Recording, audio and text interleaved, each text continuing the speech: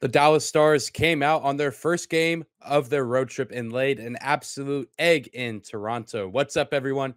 Dane Lewis here with the Locked On Stars podcast, coming to you after the Dallas Stars loss at the hands of the Maple Leafs on the road by a score of 4-0.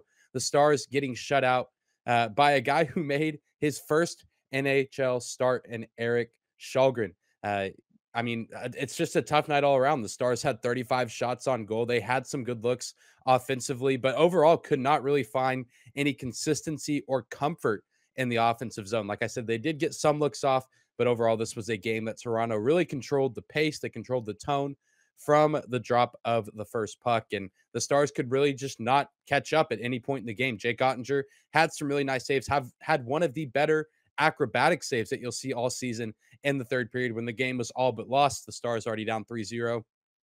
This one's just a tough pill to swallow and an absolute rough way to start out this road trip. Thankfully, this is the best team of the four that the Stars will play while they're away from home. They do have the Montreal Canadiens up next, who do have the least amount of points in the NHL, but that was the case when they played at the American Airlines Center a while back, and we all know how that game ended.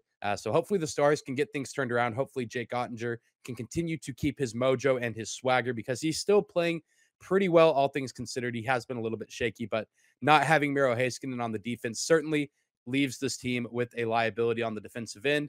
Really, they just didn't seem very comfortable on the ice. This game went very fast, and it just seemed like the Stars could not keep up, allowing 40 shots on goal for the Toronto Maple Leafs. Also not going to benefit Jake Ottinger in that situation. Tyler Seguin still on the hunt for his 300th career NHL goal. Jason Robertson unable to best his brother Nick in their first matchup together in the NHL. Maybe whenever these teams meet up in Dallas, it will be a different story. We'll be breaking down this game in its entirety on tomorrow's episode of Locked On Stars. We will see you there.